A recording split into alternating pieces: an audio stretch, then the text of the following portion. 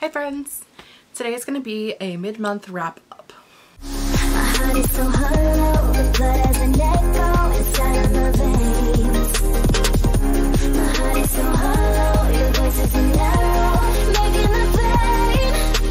I have never done a mid-month wrap-up on my channel, so this is going to be completely new for us. But as I have been trying to read 31 books in October, it is day 17 and I am on book 15, and I have 2 books that I've started but haven't finished yet. So it's going well, and I originally intended to do this like I did last month and just kind of update you as I went, and that really didn't happen because I've been haven't looked presentable enough to be on film, or at least haven't felt presentable enough. And so I was like, you know what? We're going to do this Beautifully Bookish Bethany style. We're going to do a mid-month wrap-up, and I'm just going to go over the list in the order that I read them. And then when we get to the end of the month and I do a full wrap-up, I'll go through and go with the stats and in order of lowest to highest rated. But this one will just be in the order that I read them. And we're going to go through the 15 books that I read and the 1 book that I am unhauling unread, because it's a sequel to a book that I read that I didn't really enjoy. Okay, surprisingly, a lot of these I own, which is pretty cool. Your girl's not mad about it. There are also some arcs in here that I will be doing an arc video of that should be up later next week, so I'm not going to talk a whole lot about those. Just know that there will be an arc video and we'll talk about them more there. Okay, the first book is A Wicked Magic by Sacha Laurens. I gave this a 4.25 out of 5 stars. This book follows best friends Daniela and Liz, who find this witch's journal that has a spell at the beginning of it on how to create themselves into witches, and they cast this spell and they start doing spell work. The book shows them the spells that they need, and at some point one of their spells goes awry and Liz's boyfriend Johnny is actually taken by a creature that they inadvertently create. The book takes place about a year later. Daniela, who goes by Dan for the majority of the book, and Liz have gone their separate ways. They don't really talk to one another, and Dan has a new best friend whose name is Alexa, and Alexa doesn't know anything about Dan, you know, meddling in magic or what have you. This might answer your question. According to Wikipedia, the Dan ranking system is used by many Japanese, Okinawan, Korean, and other martial art organizations to indicate the level of a person's ability within a given system. Used as a ranking system to quantify skill level in a specific domain, it was originally used at a ghost school during the Edo period. It is now also used in most modern Japanese fine and martial arts. After that martial arts lesson from the computer, at the part that we're at in the book, some weird things start happening in Alexa's life as well. And Liz comes back and is trying to convince Dan that she knows what they need to do in order to get Johnny back. And the one thing that I loved about reading just this like basis synopsis, and I've read it to you before and I'm gonna read it to you again because it's beautiful. Set in the atmospheric wilds of California's northern coast, Sacha Laurens' eerie debut novel is about the complications of friendship, taking back power, and embracing the darkness that lurks within us all. And it definitely lived up to that hype. I think this book does an amazing job of showing our 3 main female characters, Dan, Liz, and Alexa. These weird things start happening, and the 3 girls have to figure out how to kind of solidify their relationship with one another in order to resolve the things that are happening in their lives. And the thing about these 3 women is that Alexa's parents have both left her, and she lives with, I believe, her aunt, who is like her dad's much younger sister. Liz's parents are a hot fucking mess, and Dan's family is very, I would say, like atypically normal, meaning they don't just look normal on the outside, they are actually fairly normal. But Dan herself struggles with depression and anxiety, mostly the depression aspect of that. And so there's a lot of things. She does self-harms, and that is in the book, so if that's an issue for you, know that going in. They all have like these things going on in their personal lives that don't have to do with magic, but also the magic aspect of it makes everything tenfold worse. And so they have to figure out how to deal with their interpersonal relationship drama in order to deal with this evil magic that is trying to take over their world. But I really love the way the friendship was done. The magic in this is very interesting because there's kind of two levels of magic. There's this level of magic that Dan and Liz have that there's a specific word for it that I can't think of what it's called. Naive. Is it naive? Are they naive witches? I don't know what the word is. There's a word that describes like the level of magic that Dan and Liz have. And then there is another level of magic that is historically passed down from one person to another. So like you have this magic and then on your deathbed you gift it to the next person in line to receive this gift. And those people, I believe they're called guardians, and they help keep the bad magic from spilling over into our world essentially. So yes, very much loved this book. Highly recommend, especially during spooky season. It's got some YA tropes. I'm not saying it's a perfect book, but it was a really good time, especially for a book that I picked up off of a whim because it was purple and it looked like this on a shelf at a bookstore and I had never heard of it before and it's a debut. I think it was fantastic. We then have Hocus Pocus, the all new sequel. So I've read Hocus Pocus a few years ago, and then this year I read the sequel part of it, which sometimes is called the all new sequel. Sometimes it's just called Now. I gave this a 4 out of 5 stars. This book centers around the daughter of Max and Allison from the Hocus Pocus that we all know and love. Essentially, their daughter Poppy and her 2 best friends go to the Sanderson sister house, which their parents have locked up. They've hidden the stub of the black flame candle. Like, they've done all of these things to try to prevent anyone from going in and accidentally releasing these Sanderson sisters. But Poppy's never really believed that any of those stories were true.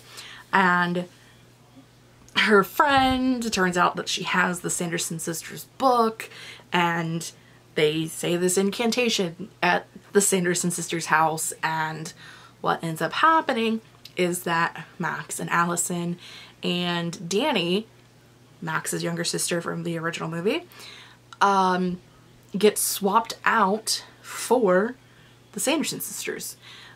They take their place in hell and the Sanderson sisters come back to life, and it's basically like a rehash of the first story over again. Now, what I will say about the new version, it is much more inclusive than the original version. It has more than one race. It has more than one sexuality. Bonus points for that. If you're interested, I do not believe that this is the plot line that the new movie is going to follow, which is a weird thing for Disney to do in my opinion. Why would you make a book, have someone write a sequel while you're making a second movie and not have them related? Don't know. But this follows as if there was a 4th Sanderson sister who was not evil like the Sanderson sisters, and she actually was able to, prior to being ending up much like her sisters did, because of townspeople believing that if one Sanderson sister is evil, the 3 are evil, and then they're all evil. She was able to reproduce and have a child, and then so her family line has come down through the years. I enjoyed it. It was fun. I wouldn't go out of my way to read it. I had got the audiobook actually for free on Hoopla, and it was decent. So if you want a little bit of nostalgia, you can read that. I then read The Haunting of Ashburn House by Darcy Coates, and I gave that a 4.25 out of 5 stars. I really enjoyed that book. So this book centers around our main character who is moving to this family home that her great aunt left for her, or her great aunt, I don't know, it's some distant relative left her this house. And essentially her, I don't know what happened with her dad, but her mom died from an illness, may have been cancer, can't remember, and essentially there was a whole bunch of hospital bills and she lost everything trying to pay for her mom's treatments, and she had no money. Like, she came to this place with like $30 and 1 bag of luggage and her cat. That was pretty much it. And she gets to this house and everyone in the village neighboring it has said, you know, this house has creepy haunted, and everyone is freaked out by it, and everybody was freaked out by her aunt. And there was this weird thing where every Friday she would light a candle in one of the upper tower rooms, and people like knew what day of the week it was. Well, she gets there and she realizes that there are things carved into the walls, into the tables, like sentences like, is it Friday? Light the candle. No mirrors. Everywhere that you would expect to see a mirror, it says no mirrors, and it's like carved into the walls with a steak knife. And some weird creepy things start happening. And this was one of my favorite haunted house stories. I think the thing I loved about it best is there's definitely this part in the third act where some weird shit starts happening. And in any other book that I've read, when this kind of stuff starts happening, you get that moment of, and then they woke up, and you're expecting it to happen, but it goes on for so long that you're like, there's no way. This is actually what's happening. Really? Huh. Okay. But is it? But like, how long are they going to carry this out before this girl wakes up? And I'm not going to tell you if she woke up or not, or if it was part of the real story. But the way it was done was fantastic. I really love this story and how it layers on just the creep factor. And it's just little things here and there at the beginning, and then it gets creepier and creepier and creepier. She does meet some girls from the town who try to be nice to her, but also kind of just like want to check out the creepy house, and they think it's going to be their first chance to ever check out the creepy house. And they're like the only people in the town that are her age. Not the only people, but like the people that she expects she would be friends with. So they're interesting. The cat is fantastic. I love the cat. There's a lot of great things about that book. It is probably one of my favorites that I've read this month as far as like the spooky books go. I highly recommend it. I definitely will be picking up more from Darcy in the future. We then have Abraham Lincoln Vampire Hunter by Seth Grahame-Smith. Yeah, that's it. I gave this a 2.5 out of 5 stars. I have watched the movie. The movie is much better in my opinion. This was about Abraham Lincoln if he were a vampire hunter. Essentially, it takes a lot of the historical facts that we know about Abraham Lincoln, his life, the way that he grew up, and his adulthood, and his political years. The things we know about Lincoln, up to his assassination. And makes it so that if a lot of the choices that he made were more surrounded in him becoming a vampire hunter. That premise to me is fantastic, and I think that's why I loved the movie so much. I've only seen the movie once, so did I really love it? I don't know, but I really enjoyed the movie. This was just very dull to me. The action and like the thrilling moments that you get in the movie didn't really read on page very well in my opinion, and so it just felt more like reading like a historical biography, but also vampires. So it was like, I'm learning some facts about Lincoln, but am I really? Because how much of this is actually true? I will say that I do know, just from my own brain and things that I am a history nerd and I study more history than most people do. I do know that a lot of the things that happen here are factually accurate as far as like where he was when and like his wife and children and things like that. So I know a lot of that was accurate, and I do commend the author for doing that mesh of the research and the vampire lore together so well. I think they did an amazing job in that aspect, but it just was fairly boring in my opinion. We then have The Project by Courtney Summers. I gave this a 2.75 out of 5 stars. This book follows two sisters, Lo and B. B is the elder of the sisters, Lo is the younger, clearly, because that's how sisters work. One's older, one's younger.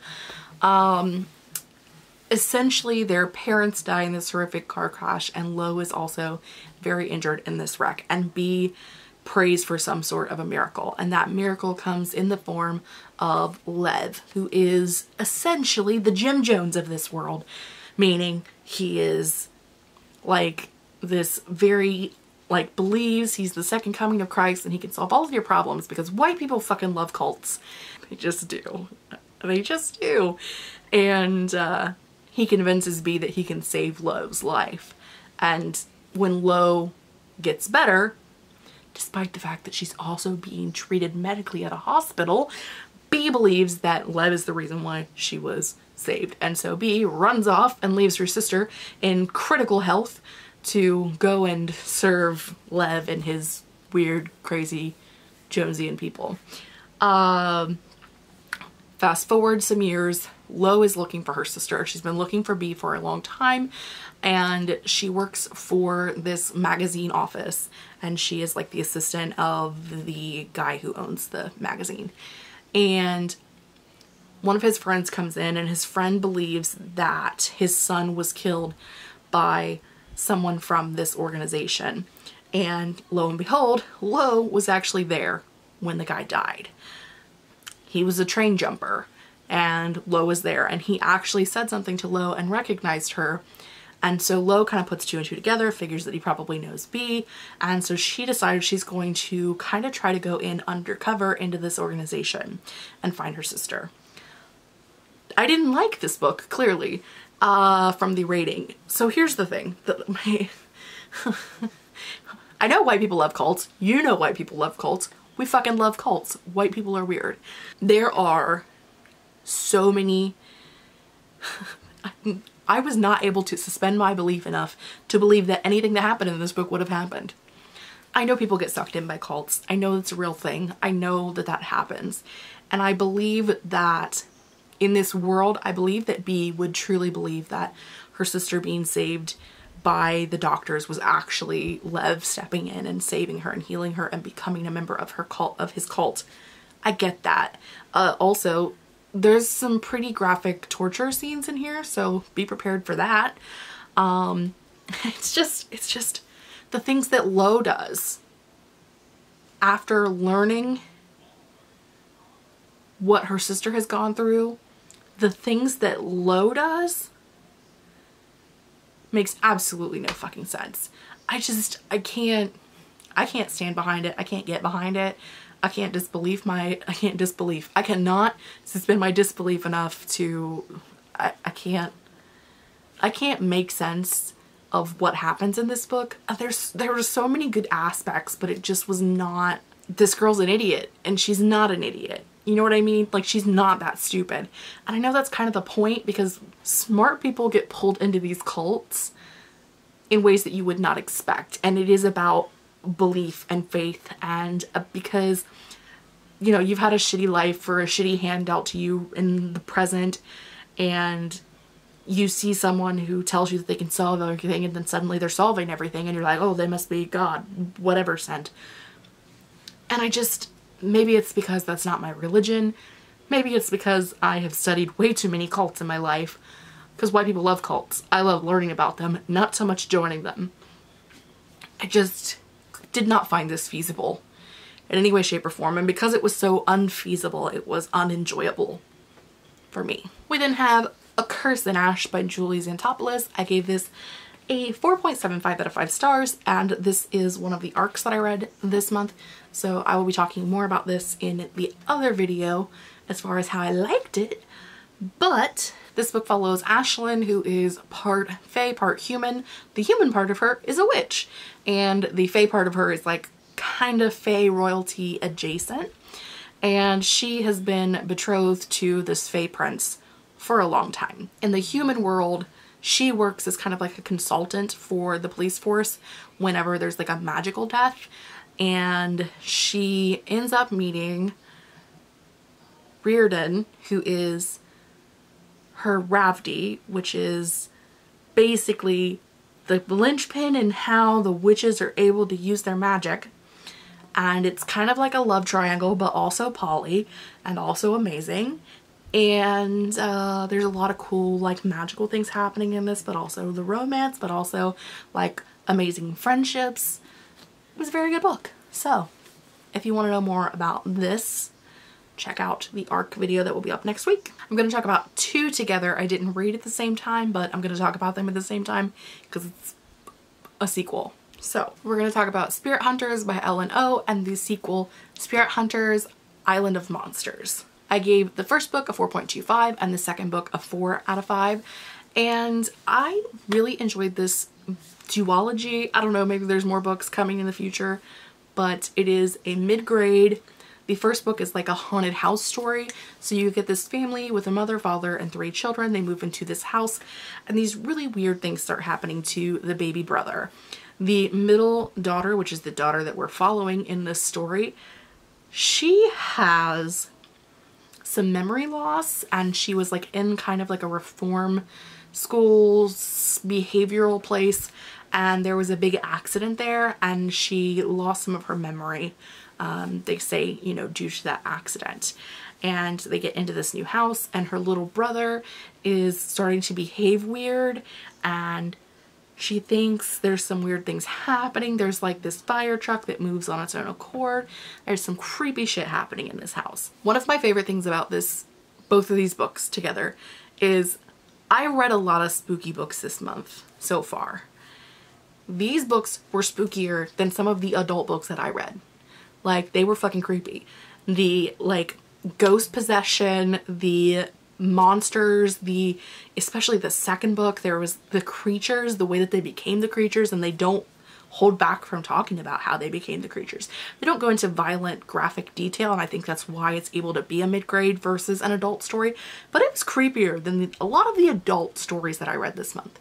Definitely more so than the YA, but even more so than some of the adult. It was creepy. Very super creepy. I really enjoyed that there's like the way that the family comes together to kind of defeat the monster. It is, I believe the family is Korean American, so there is some Korean heritage in there as well. The way that they're able to see the ghosts and those kind of things are in relation to that. It is own voices for that representation, which is always fun to read. I highly recommend, if you are someone who enjoys mid-grade, especially mid-grade spooky, Spirit Hunters. A lot of people that I know have read it previously and were recommending it to me because they know of my love of mid-grade spooky, and it definitely lived up to the hype for me. The next book is also an ARC, so that will be in the ARC wrap-up, but it is The X-Hex by Erin Sterling, and I gave this a 5.25 out of 5 stars. I gave it a perfect rating. Was it perfect? I don't know, but you know me, when it comes to a perfect rating, sometimes it's more emotional than actual factual. So this book follows our main character who, like 10 years prior to the actual main focus of the story, was dating this other witch. She's a witch, he's a witch. They were dating over the course of the summer, and she inadvertently one morning found out that he was possibly engaged, and he was going back home to break off his engagement. Clearly she was angry. And so she decides with her cousin that they're gonna fake hex him. And the hex might not have been as fake as she had thought it was going to be. This book is literally just the perfect fall time witchy rom-com that I needed in my life. I didn't know I needed this book until I read it, and I was like, this is so wonderful. Again, I'll talk about it more in my ARC wrap-up, but I really enjoyed it. If you are looking for like fall vibes, the witchy vibes, the rom-com vibes, it is definitely all there. We're going to talk about 2 again, and it's going to be books 5 and 6 in the Sarah Normal series. Moment of Truth, Giving Up the Ghost. I gave both of these a 3 out of 5 stars. I am not enjoying this series quite as much as I was. I feel like the plot in these has kind of gone downhill greatly. There's only 11 books in the series, so I will probably finish it. But it's not as good as what it was in the beginning. So this series follows Sarah, who is, I believe, 12 at the start of the story, and she and her father have moved from California to the East Coast, and they move in with this elderly lady who is like a fortune teller, and also Sarah can see ghosts. And throughout the series, Sarah is learning more about herself and about her powers, and like more powers are manifesting as time goes on. Her mother died during childbirth, so she's never really met her mom, and so that is like a big theme throughout the story, because her dad knows that she has these powers, and that her mom also had them. So it does take a different approach to that than what a lot of mid-grade or even adult stories do. You know, she's this young girl, and though her father has no powers and it's not a world where magic powers are necessarily known, her father does know that this is a thing that she has access to. So that I enjoy. And some of the plot lines have been pretty good, but these last two were pretty meh. It's okay. It's not my favorite, but these are the last ones that I actually physically own, so it will probably be a while before I read any of the others, unless I read them without purchasing them, like borrow them from the library or something. It was okay. I then read The Orphan Witch by Paige Crutcher, which I gave a 2.25 out of 5 stars. Again, this was an arc that I read, so it will be in the arc wrap-up. It follows our main character, who has been basically alone her whole life. She learned early on that anytime she looked someone in the eyes for longer than about 5 seconds, something really crazy would happen, like they would try to kill themselves or chop off all of their hair, or just they would lose their shit. And so she spent her entire life learning to not get attached to people, not to look at people, and tried to basically, whenever something bad happened, she moves towns. She has made one friend in this time, and that friend and her basically only have like an online relationship. And when the next bad thing happens, it just so happens that her online friend is like, you should really come and visit my hometown.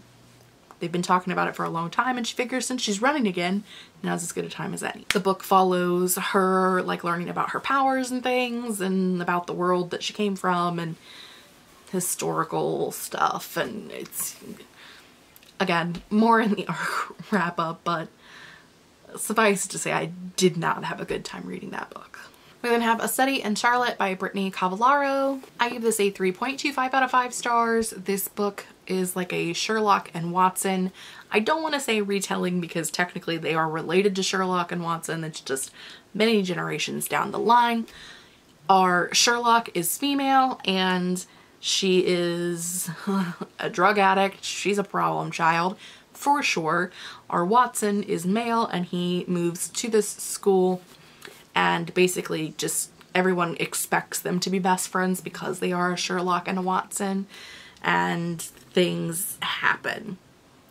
I did not like this book. I didn't, the plot was a little meandering and didn't necessarily make the most sense in a lot of places. And honestly, it was the drug use that was an issue for me. There's a lot of drug use. Heavy narcotics, big time, and starting at like a very young age, which I know happens, but I don't want to read about it. It's not a thing I want to read about. I don't want to read about people my age or older doing hard drugs. I definitely don't want to read about like 12 and 13-year-old kids doing it. Zero interest. I know that historically speaking, our Sherlock characters always are people who are drug dependent of some sort, and that's part of what makes them so intelligent and so crazy and able to think outside of the box, but I just don't give a fuck. And I really don't have any interest in continuing on with the series, and for that reason I am unhauling The Last of August, which I also already own. So rated this, unhauling this. I'm just going to consider A Study in Charlotte a standalone and move on with my life. Okay. I then read The Lighthouse Witches by C.J. Cook. I gave that a 3.5 out of 5 stars. Again, an arc in the arc video, but this story follows 3 sisters and a mother who move to this secluded island and essentially move into like the caretaker house of this lighthouse. And the mother has been commissioned to paint the interior of the lighthouse. And what happens is you get 4 perspectives of this story. So you get the mother, 2 of the daughters, and then 1 male perspective that you don't really figure out until a little bit later on in the book how he's going to play in. And while in this time period, 2 of the daughters and the mother go missing, and it's the middle daughter that we're getting the perspective of in the future. I think it's like 22 years later. And basically she is contacted and she's told that one of her sisters has been found, and when she goes to collect her sister, she finds out that her sister is the same age she was when she went missing. and this island has always had this story of wildlings, which are like part fae beings who, if this wildling comes into your life, they basically try to kill everyone in your family line. And so you like have to take them to the specific place and burn their body and cut their hearts out and do all this crazy stuff. And so our main character Luna has to decide if that's something that she wants to do or not. Again, I gave it a 3.5 out of 5 stars. And if you want to know my full thoughts, arc wrap up. And the last book that we're going to talk about today is The Ivies by Alexa Dunn, who is a fellow authortuber, and I will link down below if you're interested in checking out her channel. And I gave this a 4.25 out of 5 stars. This was like exactly what I was expecting it to be, but also not really. So going into it, I knew that this was like was kind of pitched to me as like a dark academia, but not really, because it's more of like the darker side of academics. And that is one thing that it focuses heavy on, is college admissions. And this is something that Alexa knows a lot about. So I feel like that part of it was done very well. She goes to this like private prep school, and herself and 4 other girls are known as the Ivies. And they essentially are this group of girls who kind of do a little bit underhanded things to give themselves an upper edge on getting into an Ivy League school. What Olivia doesn't know is that perhaps the other 4 Ivies are a little more sinister than she had originally expected. One of the Ivies is murdered early on in the book, and so the book focuses on trying to figure out who killed her. And strangely, everyone that we meet throughout the book has a reason to have wanted this girl dead. I like the trajectory that the book went on as far as like the different bits and pieces. There was some things that was kind of predictable as far as like the things that some people were doing and the way that some things came to be. But honestly, I really, really enjoyed this book. I think that the reasons for why everybody was doing the things they were doing, some were like so outlandish, but like I watched the ID channel. Like I know people do shit for stupid ass reasons. Like I know that's a real thing. And I just really enjoyed getting to see the darker side of all of these people and what they would do to get into an Ivy League, because at the end of it, no one comes out with their hands clean. And I just really enjoyed that aspect of it. This book does actually carry on a little further than your like whodunit reveal to get some more of like the after effects of what happened. I did really enjoy that as well. Honestly, this book would have rated a lot higher if I enjoyed this cover more. I'm not a huge fan of this cover, and as you know, cover rating is one of the things that go into it. So probably as far as like looking at it from a reading perspective, it would be more like a 4.75 than a 4.25, but I just have to give you the numbers as they come, y'all. So these are some of the books that I've read in the first half of this month. As I said, it's been an amazing reading month for me so far. I'm super excited to continue reading throughout the rest of the month. We have the Worldwide Writeathon this weekend, and I am going on like a writing retreat. I'm expecting to probably read half the day, write half the day during the writing retreat, have some fun things to do. I'm super excited about just the rest of this month, and honestly, if I don't read a single other book this month, I would be happy. I know I'm going to, because I'm going to be in a car for like 7 or 8 hours in one direction and then back. So like I know there's going to be some future audiobook listening, but honestly, if I did not read another book this month, I would be completely happy with where I have landed. So let me know in the comments below if you have read any of these books, or if you have any further questions, or you'd like to discuss these books that I have read so far this month. That is all I have for today. I post reading, writing, book, and planner related videos a couple of times a week. If you don't want to miss anything I have going on in the future, make sure you hit the subscribe button and the notification bell down below. And until then, I will see you guys next time. Bye! My heart is so